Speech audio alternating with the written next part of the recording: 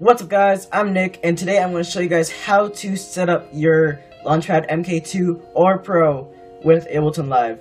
Now I'm currently running Ableton Live Lite, and that's the free version because I just recently got my Launchpad and I kind of wanted to test Ableton out a little bit before I bought Suite or Standard. But anyway, this worked with all editions of Ableton, so it's Live, Suite, Standard, Intro, and Lite. So this should work with all of them. But yeah, anyways, let's get right into this video.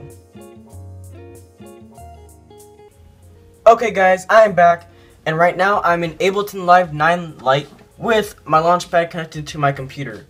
But as you can see, there's no lights or nothing really I can do with it. So it's basically garbage, but we're gonna fix this garbage right now. So first off, what you want to do is go to your options, and then you want to go down to preferences, and then you want to press on Link MIDI. Now for your control surface, number 1, you want to find either your Mini Launchpad, your Pro Launchpad, or your MK2 Launchpad. I am currently using the MK2, so I will find that right now.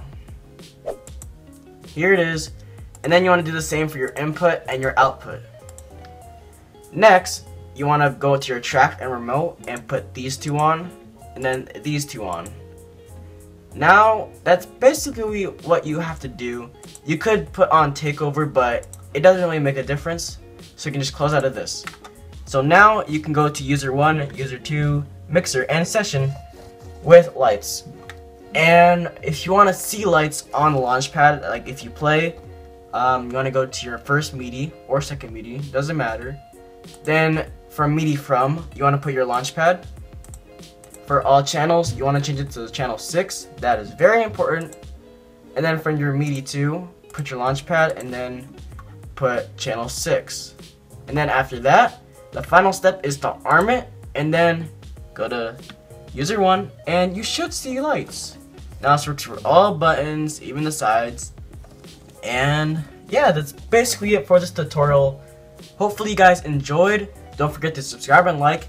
And comment if you guys want any more tutorials like future bass, trap music, anything you guys want, I will do.